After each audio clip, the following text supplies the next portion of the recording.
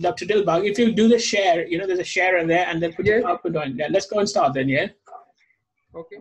Yeah, the most important person is American can negotiate everybody, because I'm totally idiotic in low limb anyway, like you said. So, do you want to click the slideshow? That's it. Perfect. Let's go then. Yes, okay, so Bismillahirrahmanirrahim, and good morning to you all, because you are in morning and we are in the afternoon now. It's 2 p.m. here. Yes. So I am Dr. Syed Dilbag, working as consultant orthopedic surgeon at Heber Teaching Hospital, Peshawar. The topic for discussion today on my behalf is the patella instability, and particularly the pathoanatomy of the condition. So first of all, I would start with the background of this important condition. Recurrent patellofemoral instability is a painful condition and often chronic condition following dislocation of the patella from its position within the trochlear groove. The condition has been estimated to affect about 5.8 per 100,000 individuals and more prevalent among females, and the common age group which is affected is 10 to 17 years. Once a single dislocation has occurred, then there is about 7 times more chance for this patient to have the recurrence of the condition. Patellar dislocations are commonly associated with the damage to the articular cartilage, which can end up with the chronic knee pain and the patellofemoral arthritis, of course. Now, regarding the pathoanatomy of the condition, we must know what are the risk factors which lead to this condition. So, for the descriptive purpose, we can divide them into the general factors and then anatomical specific factors. Among the general conditions, these are the ligamentous laxity, history of previous patellar instability and dislocation, and a condition which is called miserable alignment syndrome. Basically, this is a combination of 3 underlying pathologies which can give rise to increased Q angle, and these are the femoral anteversion, genu valgum, and external tibial torsion with the pronated flat feet. So all these collectively given the name of miserable alignment syndrome, which increase the Q angle, which is a factor for the lateral subluxation dislocation for the patella. Now coming to the specified factors, and these are the anatomical factors basically. Further, I have divided them into the bony factor and the soft tissue factor. Among the bony factors, these are the patella alta, in other words, the high-lying patella, and there is actually patella is not sitting in the trochlear groove, which lead to the lateral subluxation dislocation of the patella. Another important condition is the trochlear dysplasia. Then there is excessive lateral circular tilt, and another bony condition is the hypoplasia of the lateral femoral condyle, with inability of the lateral femoral condyle to stop the dislocation of patella laterally. Among the soft tissue structures, these are the dysplastic vastus medialis obliquus, and then overpull of the lateral structures, which are the iliotibial band and vastus lateralis. Last but not the least, I should have mentioned about the MPFL, which I am going to discuss in further detail in coming slide. But again, that is soft tissue structure and one of the major constraint or rather restraint on the medial side to stop the dislocation of the patella laterally.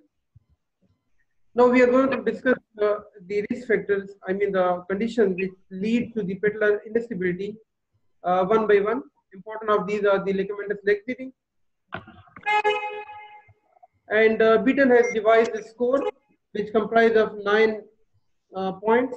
1 point is given for the patio hyperextension of the finger. So 1 point on one hand, 1 point on the other hand. So comprising of 2 points. Then there is the patio abduction of each thumb toward the volar radial surface of the forearm. Again, 1 point on the right hand, 1 on the left hand. So collectively, finger and thumb make 4 points. Then hyperextension of each elbow. beyond 10 degree. So 2 elbows, 2 points, so far making 6 points. Then hyperextension of each knee, again given 2 points for both conditions, both sides, so making it 8.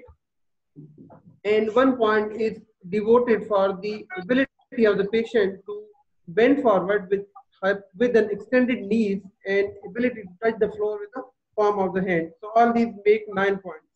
Any patient who is having a score 5 or more is labeled as ligamentous laxity. And ligamentous laxity, as we discussed earlier, is one of the factors for the risk factor for the patellar instability. On the patella, we can check this with also the glide with the passive patellar glide test. It's a simple maneuver to evaluate for the patellar hypermobility. Now coming to the genu valgum, another condition which makes the patella prone for its subluxation, dislocation laterally, and determinant for it is the Q angle basically. Q angle, as we can see from the photograph from the pictorial presentation on the side also, that it is the basically angle which is made between the line drawn from the anterior superior ligament spine all the way down to the center of the patella, and another line drawn from the tibial tubercle towards the center of the patella. So angle which is formed between these two lines is the Q angle. Because of the wider female pelvis, this angle is about 15 to 20 degrees in women, while it is 10 to 15 degrees in men. An abnormally large Q angle imposes a risk for the lateral dislocation of the patella. Now, another important structure which can be the reason for the recurrence of the condition is the insufficiency or rupture of the MPFL secondary to any trauma. Just few words about the MPFL. MPFL is a major soft tissue restraint to the lateral patellar translation when the knee is in the 0 to 30 degree of flexion. So the first 30 degree of flexion, rather from full extension going to the 30 degree of flexion, the major restraint is provided by the MPFL. It's commonly gets injured with the patellar dislocation, which again, if not dealt properly, then it leads to the recurrence of the condition. Just a few facts about its anatomy, which is important from the reconstruction point of view of this important structure, are it arises from about 1 centimeter distal to the adductor tubercle and about 9 millimeter proximal and 13 millimeter posterior to the medial epicondyle, and inserts about the upper 2/3 of the medial border of the patella. Reconstruction or repair of the MPFL is indicated in the patient who have torn or incompetent MPFL, which can be diagnosed on the history as well as examination, augmented with MRI. And those who have recurrent instability without evidence of bony male alignment, those are the candidates where the MPFL reconstruction is basically indicated. Now, already we mentioned about the condition patella alta. So basically, this is the high-lying patella, and there are a lot of ways to assess about this condition. One of the simple way is the lateral view of the knee joint, and the blue main start line, basically which passes along the roof of the intercondylar notch, should touch the inferior pole of the patella. So if not touching, then we can guess that this is a high-lying patella. Similarly, in solvity index is also described to assess the patella alta. So basically, it's a ratio between the length of the ligamentum patelli to the length of the patella itself, and 0.8 to 1.2 is considered normal, while a ratio more than 1.2 is indicative of the patella alta.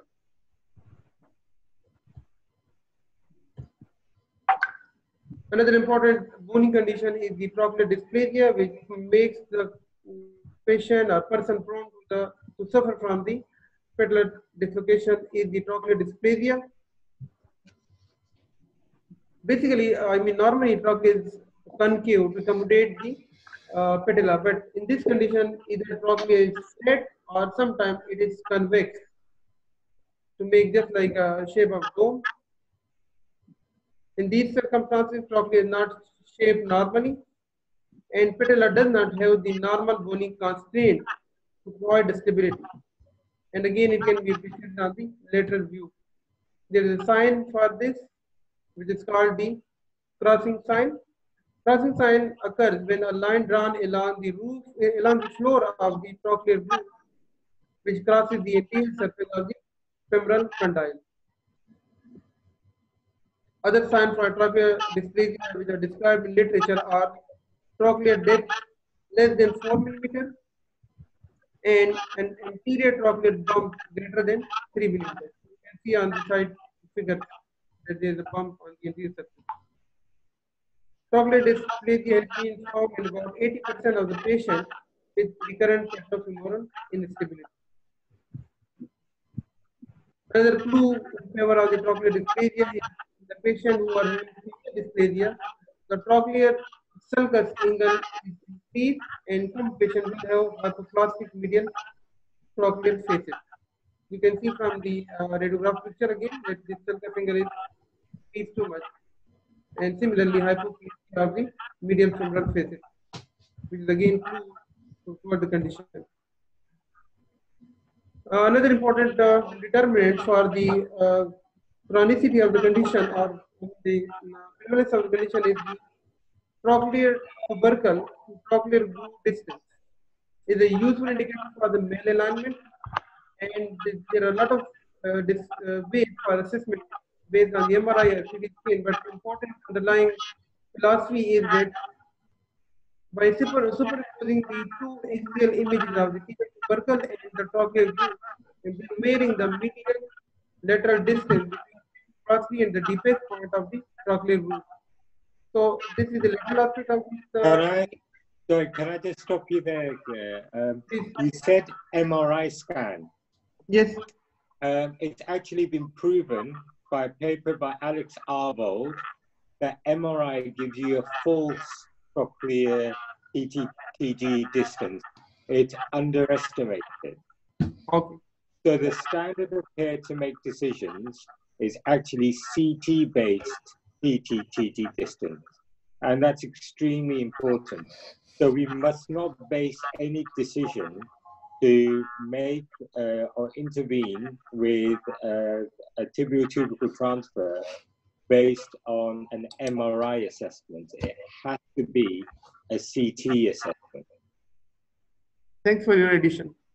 Okay, I'm sorry, Dilbag, just to add on, you've had your 5 minutes, you've got 5 more minutes, so we are sticking to time, okay? No problem, sir.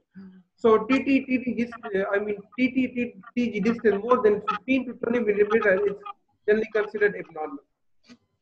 And it has been associated with So again, coming back to CT scan, maybe CT scan of 10 and over could be abnormal. So in the presence of patella tilt and everything else as well. And it's important to know this, especially because you mentioned miserable malalignment syndrome. So seeing that you only have 5 minutes, I think the most important thing to discuss is miserable malalignment syndrome, because not appreciating miserable malalignment syndrome could lead you to make surgical errors so that you treat other things and make the miserable malalignment and the patient worse. So perhaps it's a fantastic presentation, and Mr. Shah can maybe distribute it. Could you talk for 5 minutes on miserable malalignment syndrome? I'd be very grateful. So I think Mr. Hussain has got all those surgical managements. So let Mr. Hussain do that. Let Dilbag finish his presentation, and then we'll take it from there. Then, yeah. Thank you. Okay, so just few words about the pathology. So what is going to happen? First episode of traumatic dislocation lead to the tear of the capsule on the medial side of the patella. If it is not dealt with properly, then lead to the persistence of the laxity, and it then lead to the chronicity of the condition, I mean recurrence, and damage to the contiguous surface of the patella and the condyle, end up with the flattening and then further dislocation. So patient ends up in the vicious cycle, and so if not dealt with properly, the first event then can end up with the, chronicity of the condition. So thank you so much. I'm finishing this brief presentation. That was a great presentation. Thank you very much. So I think the key points to take away from that is that it's a multifactorial problem, often with congenital background. And there could be a anatomic susceptibility to patella instability. So Fahad, it'd be an honor to listen to your thoughts on visible malalignment syndrome and the treatment on patellofemoral disorders. Jazakallah, Mr. Chris. I'd like to say, Mr. Shah, thank you for inviting me onto this forum. I feel very privileged to be here, and in fact somewhat nervous to be talking in front of Mr. Qureshi, who's actually taught me a lot of this stuff as well, actually. So please bear with me. So Dr. Dilbag, if you can come out of your share slides, and then Mr. Hussain can share his slides then, yeah? Yeah, I'm struggling to share my slides. Stop share on your slides, yeah? Yes, I will do it then, sir. No, but if you do it now, at the end, then nobody will see Hussain's slides. So just put stop share. Okay, sir. I will do now. No, at the end, just go stop share. There's a green thing at the bottom of your computer, just go stop share. Okay. You know that when you click to share, just click that again and we'll stop it then. A stop share? Yeah. Okay. Now yeah, you can do your share then. Should have a green folder at the bottom which says share. Can everybody see my? Yes, we're getting there. Okay. So I'm just going to briefly talk to you guys about patellofemoral instability, which I feel is a rather vast topic and rather difficult to really give you a straight, concise and algorithmic answer, because actually there is no consensus on anything that we do, and largely everything's based on level 3 and level 4 evidence really. But I'll try my best to give you an overview of what I think is to be done with patellofemoral instability. Well, again, as Mr. Dilbag said, the incidence is in the region of about 6 per 100,000, perhaps 6 times higher in the adolescent age group, and it happens more in females than it does in males. What we do know is that recurrence rate is extremely high and can be anything up to about 44% after non-operative treatment. So going straight into the management of it, I won't talk about any of the other assessment or the pathophysiology of it. Acute management, essentially the mainstay of this is in terms of non-operative management. The role of operative management happens if there is any significant osteochondral lesion, and typically this will happen affecting the medial facet or the lateral femoral condyle. This is an example. In fact, I was involved in a case like this last week where you had a big chunk of the medial facet coming on.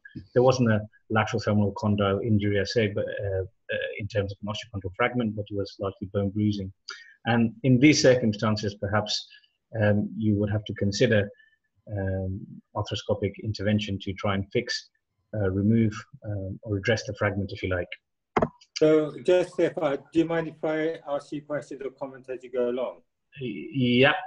So this is a fantastic case, and I had one about 3 months ago.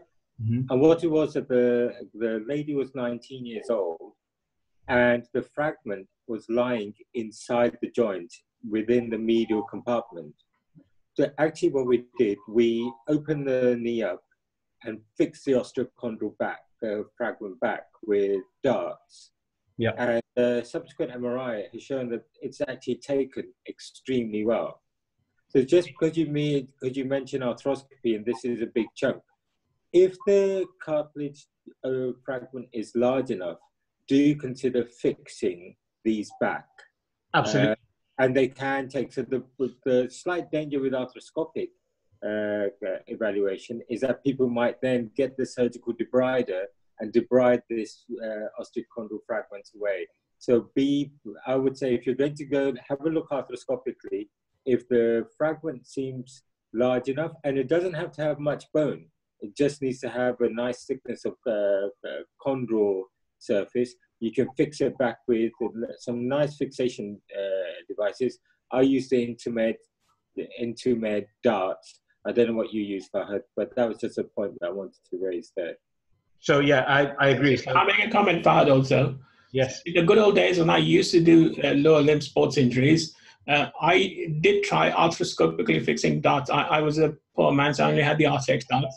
However, I could not do them arthroscopically, so I always ended up opening them because of stress. And it was too flexible for me to put it arthroscopic.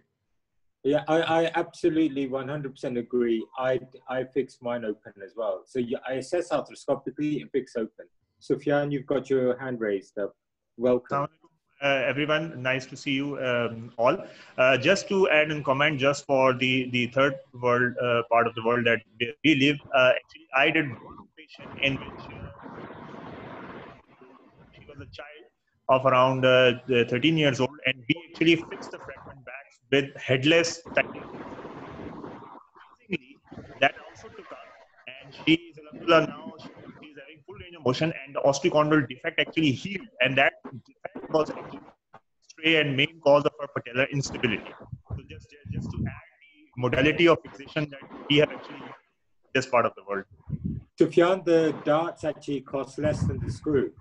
I agree with you, Mr. Amir, but we don't have that available around here. So you need to get it. It's cheaper than screw. We are still on our way. Our journey is still long. Hopefully, I'll get you the darts. You can pay me commission. They're cheaper.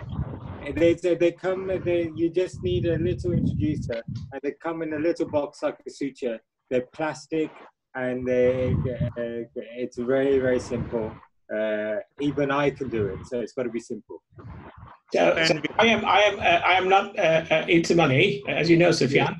The RTX boss is coming to see me on Monday regarding the launch of the nanoscope here, and I will get you a few darts, promise, when I see you next. Yeah.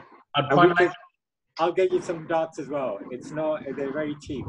So what I actually use... They're less than a plate of biryani at your restaurant. Carry on, Fahad.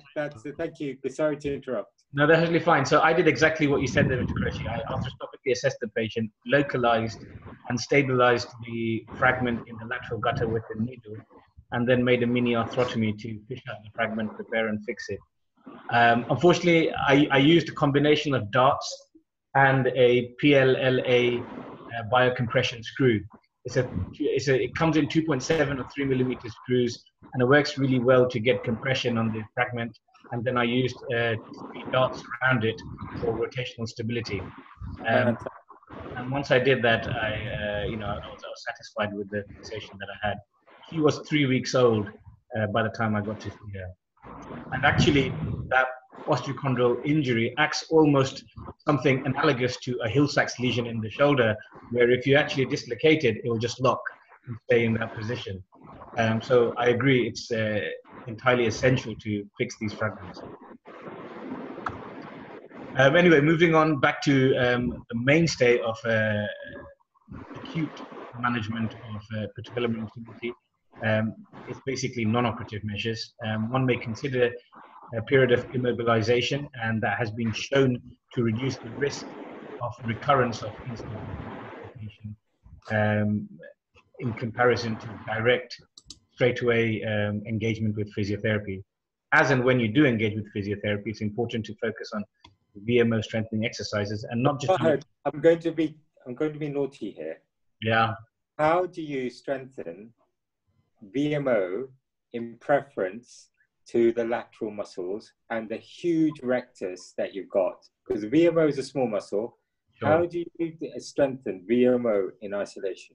Okay, so the McConnell taping has actually, there is some literature evidence to support the idea that if you actually tape using the McConnell taping technique, it does help recruit VMO fibers more preferentially than the lateral or the intermediate fibers. Having said that, close chain kinetic exercise, and one of the exercises that I remember when I was working as a fellow at UCH was rowing. So internally rotating your foot on the rowing machine actually helps you recruit VMO. I appreciate that you can't work the VMO completely in isolation, but what you're doing is you're preferentially trying to recruit more VMO fibers as you take these exercises. The key is those kinetic chain exercises. So the reason that rowing works is because if your hip flexion is less than 30, and you internally rotate, so that is where you favor it most. However, McConnell taping is quite an old technique now, and all well, actually this is more physiotherapy research and their literature is that now you can't really strengthen. You can strengthen VMO preferentially, but because it's a smaller muscle and the rest of the muscles are much larger, even though you're not recruiting the larger muscles preferentially, you actually strengthen them more than you're strengthening the VMO because there are more muscle units to strengthen. So the closed kinetic chain is good for overall conditioning and proprioception, and the McConnell taping again is good for proprioception and helping in alignment. But VMO strengthening as a entity now within the group of elite physiotherapists is probably something that they think that it's something that can't be done. So when you request VMO strengthening to a high-class physio, they may think your request is not quite as insightful. So correct me if I'm wrong. I'm very basic now, isn't it? VMO is proprioception, and it tells the brain grossly that whether you're sitting or standing, and that's what gives you the give if it's not working. So what does it do in patella maltraction? The VMO is a vastus medius oblique. Yes. So it's part of the four quadriceps. I know you know this, but it's the direction of line and its attachment is very much on the medial side.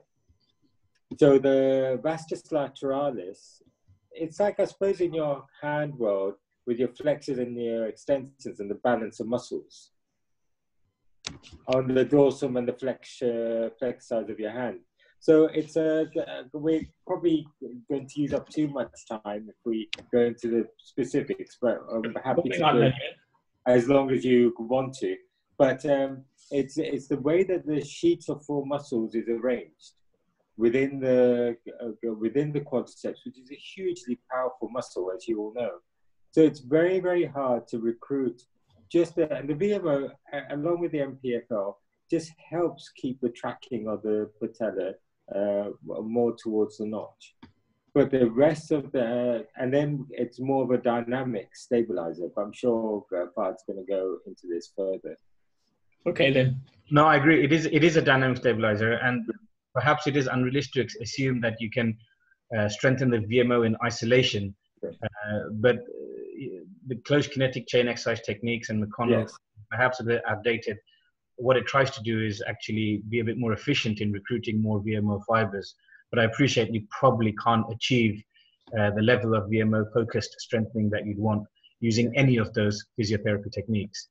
And perhaps that's the reason why recurrence rates are so much higher, or one of the reasons why recurrence rates are so high, in addition to all the morphology and the bony anatomy problems that coexist.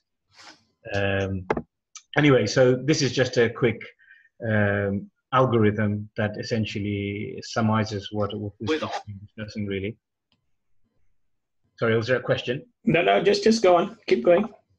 Okay, so to the meat of the topic, really, recurrent instability. So what should we be doing when things fail? Well, this is when surgical intervention is almost mandatory, really, in failure of non-operative management. There are multiple surgical options. You just have to check it in Google, and probably over 50 different surgical procedures are discussed and talked about. And unfortunately, there is no level one or strong level one evidence, or nor is there any sort of consensus. And the other reality of all this is that all roads of surgery lead to pain and arthritis.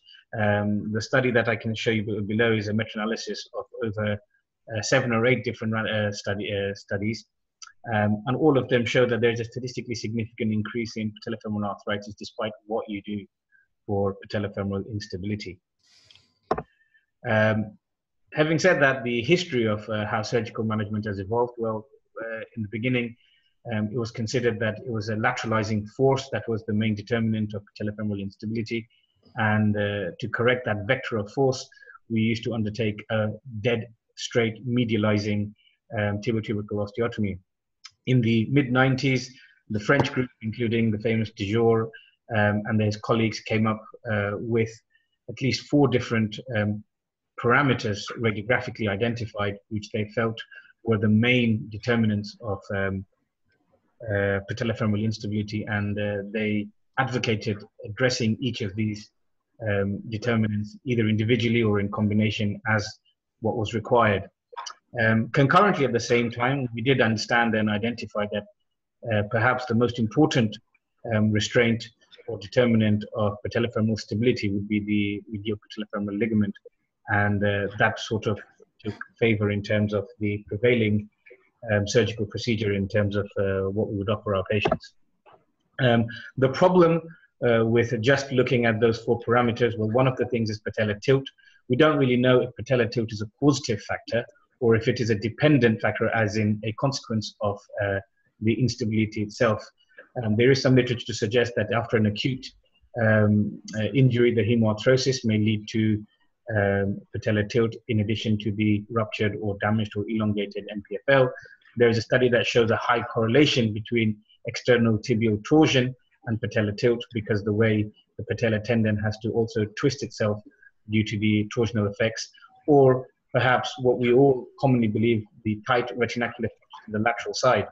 The original Dijon paper suggested that it was related to vastus lateralis obliquus quadriceps dysplasia, and they would advocate you doing a lengthening procedure to correct the patella tilt. In any way, in 2015, this was revisited by Rob Steenson in America, and he did some wonderful cadaveric and computer modeling studies and modified the anatomical determinants. And largely you can divide them into 2 groups, something where there is decreased restraint in holding the patellofemoral or patella centrally, or increased forces that are pushing your patella out. So trochlear dysplasia and patella alta are fundamentally something that reduces the restraint in patella central. And in terms of increasing the forces, you can have rotational deformities which momentarily increase your Q angle, and actually in the coronal plane and extension, the Q angle itself. The TTTG distance, although Q angle has multiple determinants, the TTTG distance can actually be considered a surrogate for an increased Q angle. Obviously, we must not forget the soft tissue restraints, both on the medial side and also on the lateral side, which actually confer patellofemoral stability. So the first procedure, Sorry, just because we might not then get time, can I reinforce that point about the lateral restraint? Because if you have someone that's come to you who's had previous surgery and someone has done a lateral release, the problem could well be that they're now dislocating because they have a reduced lateral restraint and the patella can slip under.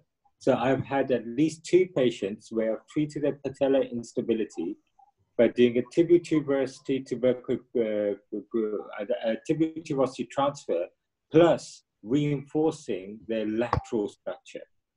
Yeah, that is extremely important. Iatrogenic medial instability of the patellofemoral patella is extremely recognized. It can slip laterally as well. So if someone's done a lateral release inappropriately, the patella can slip underneath the soft tissue, and you can get ongoing lateral instability. So be very, very careful taking the history of those people who've had surgery before, because you might have to do a lateral reinforcement before you, along with your tibiotuberosity transfer. So then if people then release further tissue, then it can become completely unstable. So be very careful of, and then say if you do an MPFL reconstruction when they've had a lateral release in particular. So if someone's had an inappropriate lateral release, you do an MPFL reconstruction, it's very easy to pull them too far medially, and then they will get pain and quite accelerated degenerative medial patellar disease. Agreed. And that's caused by the fact that you've done an MPFL reconstruction with an unopposed lateral restraint, And that can cause significant further harm than if you just left them away and increase pain. So that's a trap that is very easy to do. And if you develop a patellofemoral instability practice, more and more people will come to you with medial-sided pain after an MPFL reconstruction. And then you have to go through this whole assessment. Sorry, Fahad, I just thought we could spend some more time on that. No, that's absolutely fine. So this anatomic factors model is perhaps a more updated version of the menu a la carte, as we all know, and it actually forms a very useful framework in decision making, I think. So we'll talk about what we normally do, the primary workhorse procedure, the MPFL reconstruction. It seems to work in most cases, really, and it's a very versatile, very resilient procedure.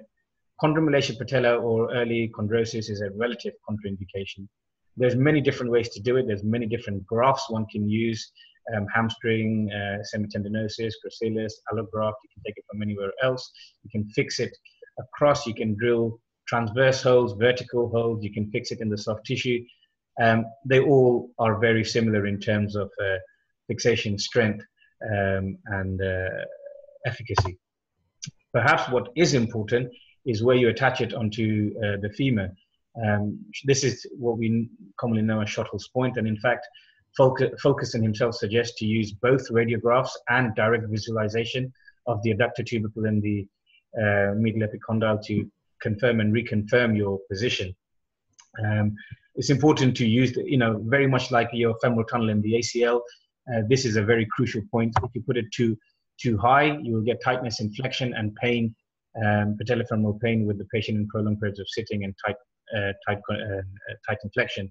If you put it too distal, the opposite may happen, where you may get more pain and extension, and it's too loose and unstable inflection. So getting that point right is perhaps one of the key components of this procedure. The other issues, you don't want to over tighten this thing. When you put it in, at most you want about 2 newtons of pressure. There is some evidence to suggest that if you actually fix your femoral fixation in more than 60 degrees of knee flexion, then if you were to have any error in your point, your Schottle's point, then you may exacerbate that error. So the recommendation is to try and fix it in about 20 to 30 degrees of flexion. But again, there is a difference of opinion and there is no consensus. A large retrospective study of about 192 patients where they looked at failures also suggested that having tunnels in the patella of more than 4.5 millimeters has an increased risk of fracture. Similarly, if you had full transverse tunnels as opposed to sockets, that can be a problem. And if you are to try and do a bony fixation on the patella, then one should consider using interference screws and suture anchors to avoid those stress rises. What certainly is very interesting, and recently there has been a interest in this, is of using synthetic material for MPFO reconstruction. And this that looked at 48-month outcomes of using fiber tape bony reconstruction procedures, and they're equivalent in terms of Kujala scores and outcomes and absence of complicators compared to normal autograft techniques. This does use small bony anchors. They're 3.5 millimeters, and in fact, that case that we talked about earlier on, I used this technique. In fact, what I also came across is that you don't necessarily need to even use swivel lock anchors at all, bony fixation. You can fix it onto the periosteum, which is what Johan Bellmans commonly does. Okay, how long was the results for these? 48 months, 2 years, just over 2 years. Okay, because when there's the Leeds-Keough ligaments as well, isn't there? That they, yeah. But the failures were more later than 2 years, weren't they? What's your? So I mean, the understanding is that that ligament is probably more bioactive than the fiber tape, and fiber tape has been used in many other solutions fairly safely, is my understanding. But I agree, long-term data on the use of this fiber tape synthetic material per se is not currently available, but 48-month data is fairly reassuring. Again, so just to kind of highlight the resilience of this procedure, This is a study very much recently published looking at MPFL reconstruction in all walks of patellofemoral instability, be it trochlear dysplasia, be it patella alta, or any other reason. And actually they all do really well. And the only risk factors that increase the risk of a failure of MPFL reconstruction is if you have a significantly high patella alta with a Caton Deschamps index of greater than 1.3, or if you have a very Bondo clear preoperative positive J sign, which both probably are interrelating. In fact, you can actually do a MPFL reconstruction in isolation for patella alta, because there is some evidence to suggest that by just simply doing that in about 60% of cases, you can actually reduce the index itself and normalize it. And in fact, I did notice that radiographically when I did my case. I wish I had the x-rays to show you. Moving next on, tuberosity realignment. Well, I don't want to be rude, but you have about 5 more minutes to go. So we need 5 more minutes. Okay, I will try my best to speed through it. So tuberosity realignment is when we address more severe forms of the problem where MPFL reconstructions have failed, particularly in terms of reducing the Q angle or distalizing the tuberosity to correct the patella alta. In fact, you can also use it in case of trochlear dysplasia.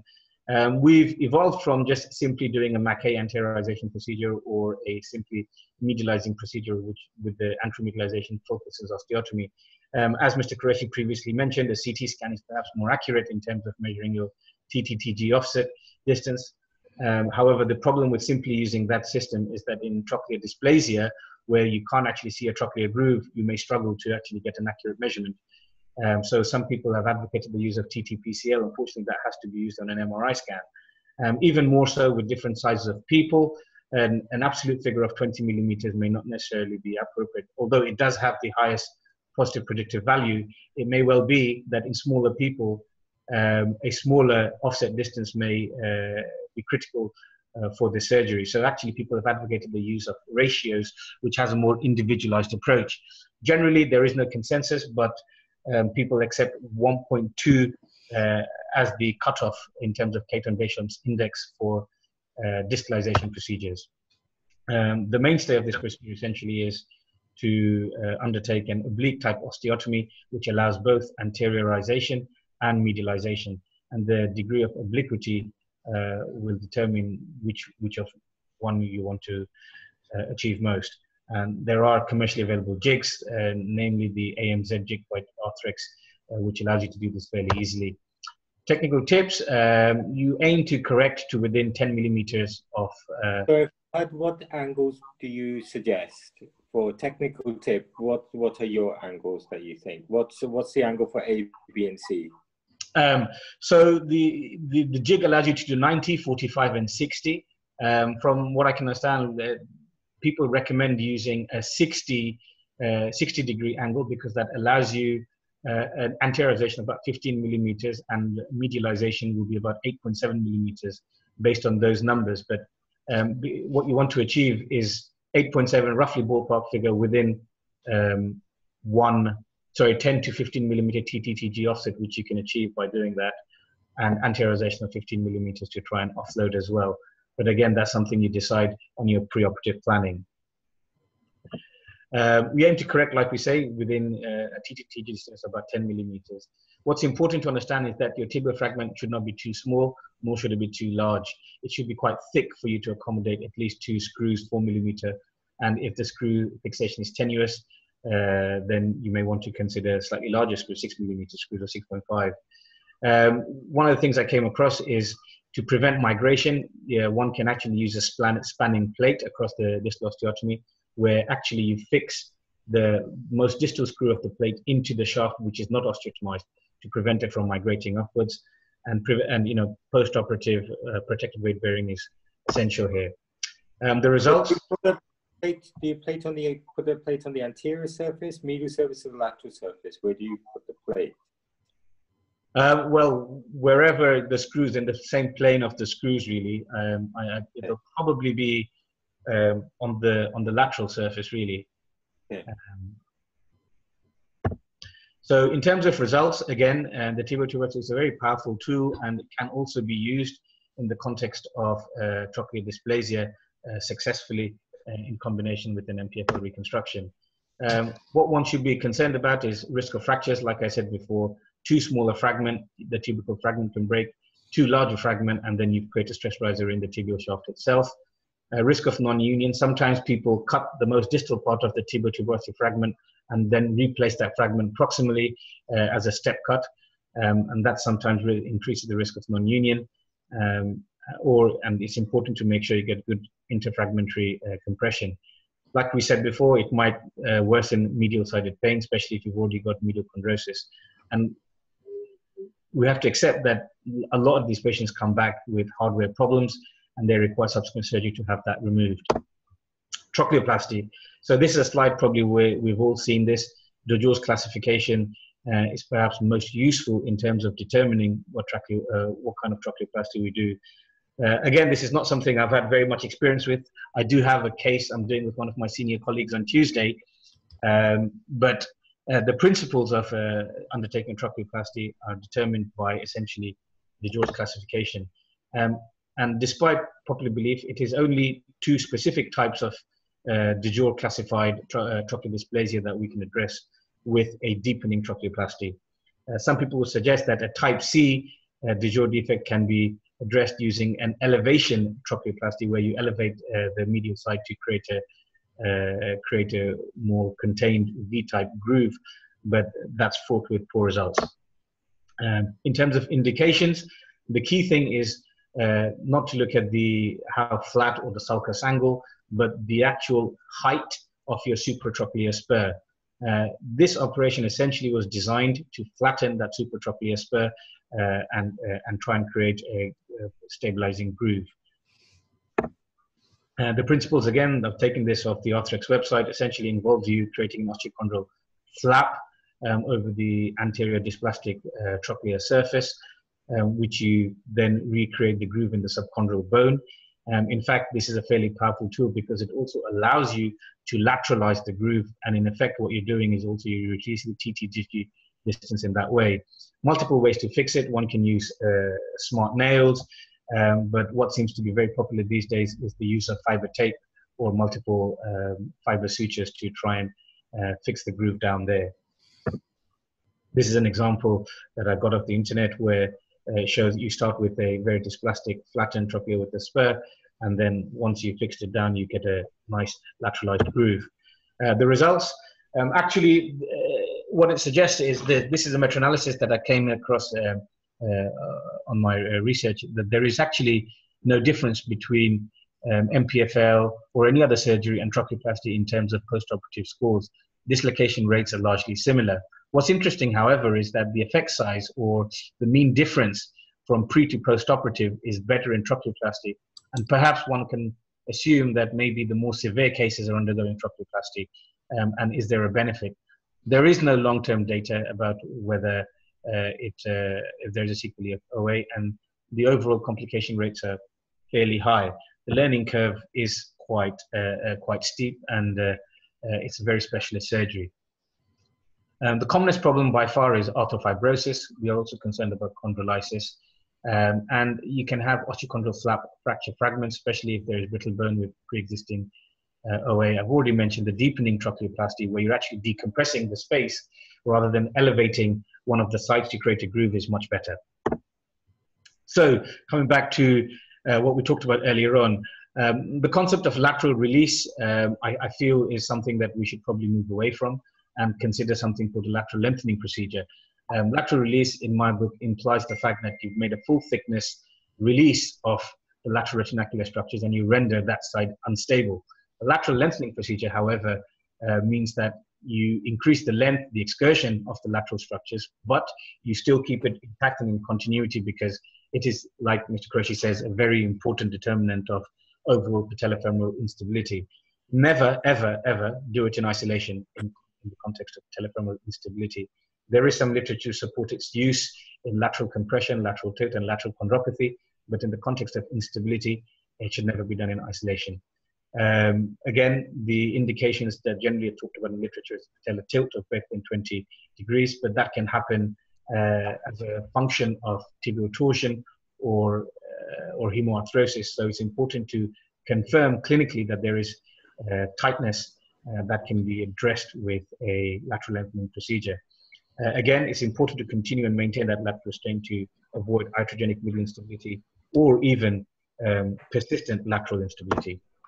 This is just an example of what a lateral lengthening procedure involves. Well, it's an IT, you talk about layer 1, layer 2, and layer 3, where the layer 1 is confluent with the ITB, the layer 2 is the retinacular structures itself, and layer 3, the synovium. What you're essentially doing is doing a sliding Z-type plasty between the layers 1 and 2 and lengthening the lateral retinacular structures rather than actually doing a full division through it, which allows you to maintain a lateral checkering. Other procedures which, in the interest of time, and I feel something I can't address here, is osteotomies. In severe cases of valgus alignment, when all other procedures have failed greater than 5 months, you can consider valgus osteotomies, commonly distal femoral osteotomy, but of course you look at all your coronal alignment angles. Rotational problems, like we've mentioned before, knee torsion of 35 degrees, i.e. the difference in rotational angle between the distal femur and the proximal tibia, rather than femoral anteversion in isolation or external tibial torsion in isolation, is what's key in making a decision to undertake a rotational osteotomy. I apologize for the rather busy slide, but essentially this details all the different options, or some of the different options that we can consider in recurrent patellar instability. But you know, there are no thresholds here, and how do we decide what we're going to offer our patients? And so an evidence-based pragmatic approach is this. Basically, we need to understand that the patient has instability more so than pain. Generally speaking, if you're unstable within 30 degrees of flexion, you can consider an MPFO reconstruction. If the instability is beyond 30 degrees of flexion, then we need to go back, reassess the determinants, and have a plan of what we want to do. Thank you very much. Thank you so much. So I know Amir has to go, but can I ask a question? Amir intrigued me about this sick patella syndrome. So can Amir, you enlighten us, and Mr. Hussain, tell us about the sick patella syndrome, because we have a shoulder sick syndrome or a scapular sick syndrome, which is a physiotherapy term rather than a surgeon term. Well, if I had to address it in the miserable malalignment syndrome, because I think if someone has this excessive tibial torsion, then that's what drives pain, because the force and the moments around the knee are extremely excessive. So then if you go and do things like tibio-tuberosity transfer and an MPFL reconstruction, you can actually exacerbate that pain, and then they become miserable. So that's why it's termed the miserable malalignment syndrome. So when you see... So that's what Mr. Fahad was saying, you know, when he was talking about torsions, that's where you need to correct the torsion rather than realign the patella. Is that what you're saying? Absolutely. That's the first thing that you do. So Fahad and I have dealt with cases together where we've changed the torsion and the knee pain has gone. And it's quite dramatic that as soon as you change the torsion, so now this is where Sufyan's comment about the first world and third world comes.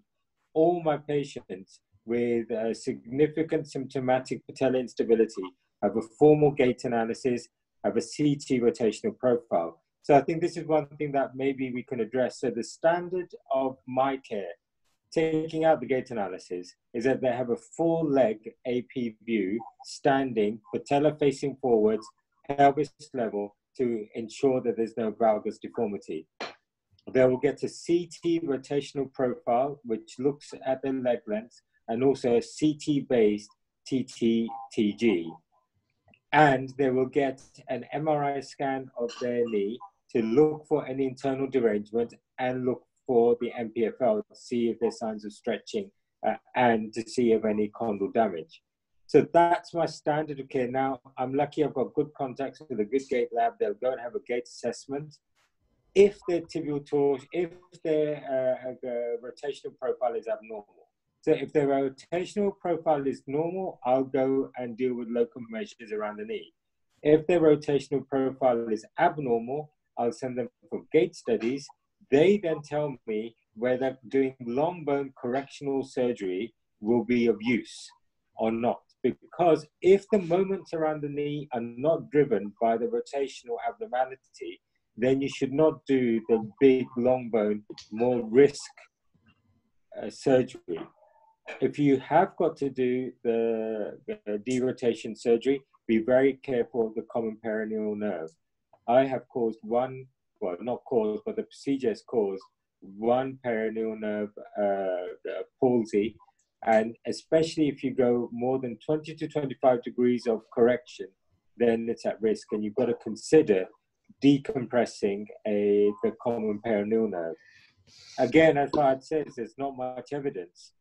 So when I've talked to the great and good of patellofemoral surgery, some people will routinely decompress the nerve, other people won't.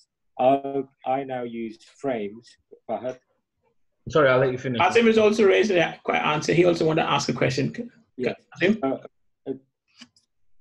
Hello, So Assalamu Fahad, alaikum. First of all, I'm wishing a very excellent presentation by Mr. Fahad Hussain. My query and my question, you can take it like that.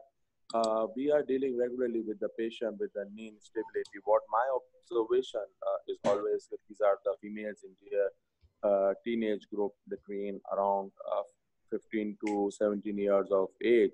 And when I always check their, they have a hyperlaxity syndrome with a beta score more than 5. At the same time, when we do the MRI and test, that's where we find they have a trochlear dysplasia, and according it's around type C or type D type of trochlear dysplasia. So that's where my more concern is. If as we have to approach systematically. So in these type of patient, what your basic approach is? One, they have this systemic hyperlaxity. If we're going to use the tendon collagen is even the same, which is going to later cause again the laxity of this lateralization of the patella because of tendon we are using.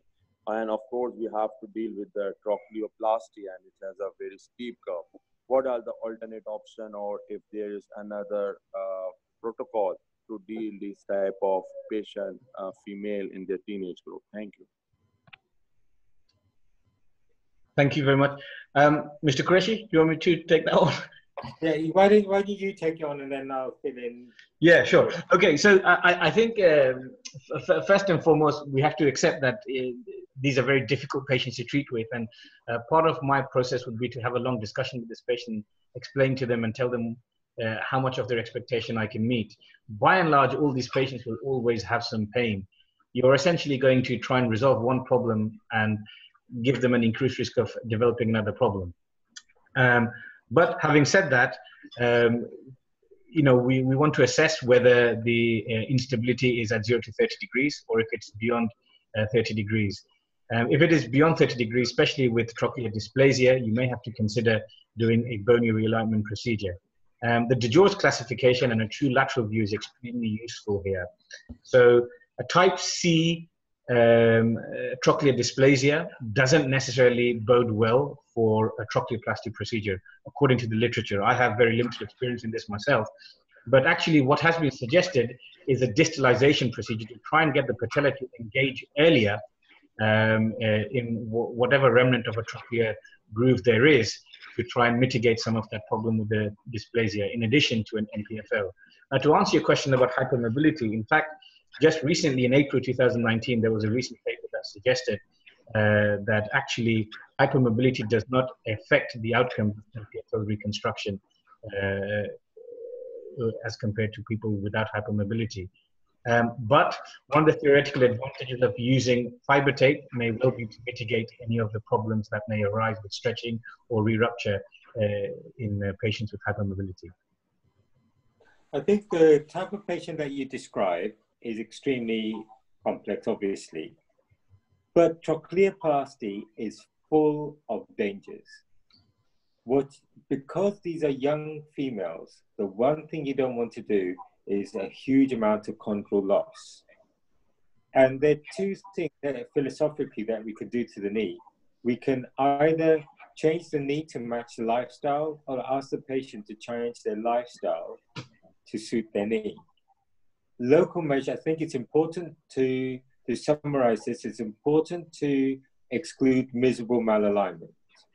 Because if you correct the malalignment, then the knee pain can go. And what you're actually doing, the reason that to do all of this in the younger person is to try and avoid significant patellofemoral symptoms in their 30s and 40s that will debilitate them in the prime of their life. So that's what you're trying to do, and afford them instability so they can enjoy their current life.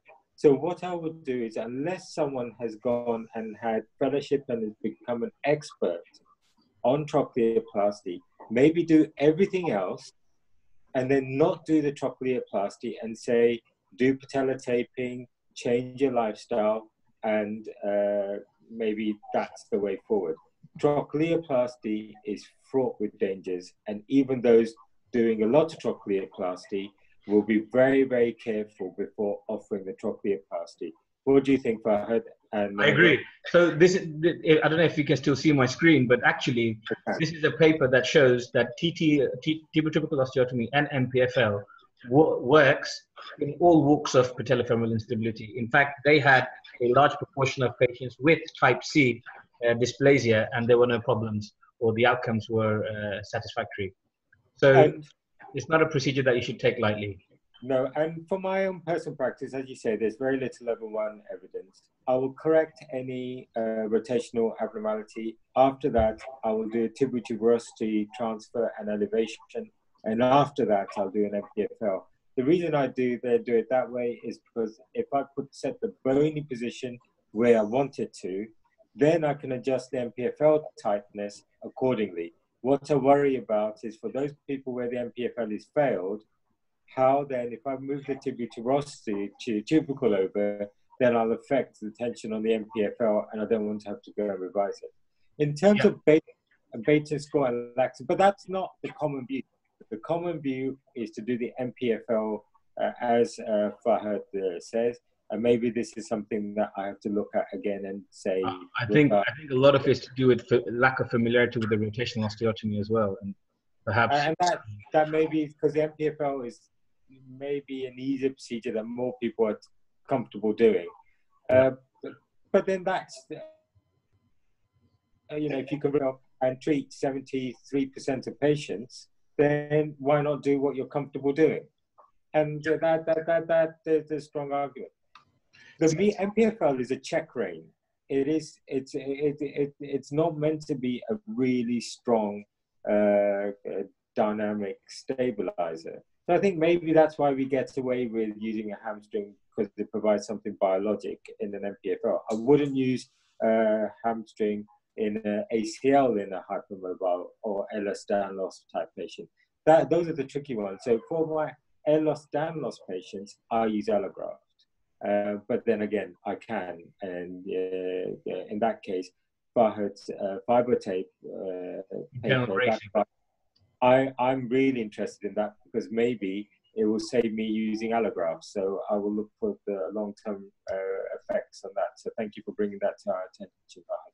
So, sorry, Kazim wants to ask a question, and we need to wind this up because I have got to go somewhere also, as Amir has.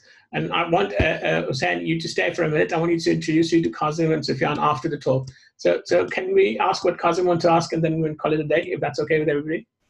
Yeah. Okay. Thank you very much, Mr. Shah. There's a very like a real-time problematic case that I have seen, and well, I have totally been unable to solve that issue. There was a girl around 18 years of age. She is a college-going girl, and she had the same hypelexicity syndrome and recurrent patellar dislocation. So what was being done by someone else is medial plication with the lateral release, and now the whole of the patella is out of the sulcus on the medial side of the patella. And he has done now the same Dijon classification type C. So now what can be done now? Like, what else can be done to do good to this patient? Anyone can guide us.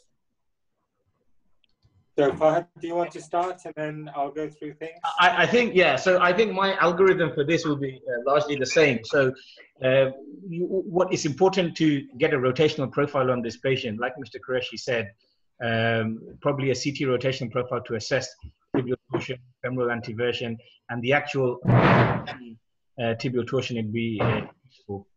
I guess if this patient's already had a tuberosity transfer and a complete lateral release, the lateral constraining structures are now missing. So one has to address that. One of the ways you can do that is by actually taking a small sleeve of the ITB and reconstructing the lateral side that way. Another technique is to actually take your hamstring graft and actually feed it through the quadriceps, and you fix it on the medial epicondyle, sorry, on the medial shuttle spine and on the lateral epicondyle. So that confers some stability of the patellofemoral joint itself. But I suspect what's probably missed here is the rotational profile. If you've done everything else, one of the things that probably needs to be addressed or investigated is the rotational profile. I would agree. So exactly, do the CT rotational profile, the long leg view. The other thing is you could take this patient to the ultrasonographer and see dynamically what the patella is doing under ultrasound. You can get dynamic MRIs as well. So now in my hospital, we can get dynamic patella studies on MRI, but ultrasound again will give you some sort of clue as to what is happening. So you do sometimes have to just start again, but I would, as a minimum, get a CT rotational profile and a long leg view standing, patella facing forwards, pelvis level. Great. But there is also some value in recreating that lateral constraint. Now you can do that with an allograft through the quads, or you can take a bit of ITB and cover that area, so that now you've got a lateral eccentric structure with it's almost like a rotational flap of ITB. Absolutely. And when you open up the lateral side, you can actually have, normally there's a sleeve of tissue that you can actually elevate up and stitch. So it's relatively straightforward to stitch it back up or use a bit of ITB, but normally there's a sleeve of tissue that you can reattach to the lateral patella. And that might actually be a huge thing to give stability, because it just slides down. So if you just all search for the lateral patellar instability with the following lateral release, you can see diagrams how the patella just slips down. So I think that's where, but it'd be good if you get those profile and everything else, then we can discuss them maybe together again, and then take through. Fahad, do you want to close your screen share if that's okay? Sure, sure. So thank you very much, guys. It's been a nightmare surrounded by lower limb surgeons, and only isolated upper limb surgeon here. But saying that, can we agree to what we want to do next time? Should we continue with the theme of knees? I think so. Okay. Can I thank Dr. Dilbagh and Dr. Hussain for fantastic presentations? I've learned a lot from them both. Thank you. Yeah, thank you very much. The politest I've had Mr. Qureshi be to me. I am going to stop recording. What I want you to do is, I want you, Mr. Hussain, to stand. I want you to introduce you to Kazim and Sophie. That's okay with you, yeah? Absolutely.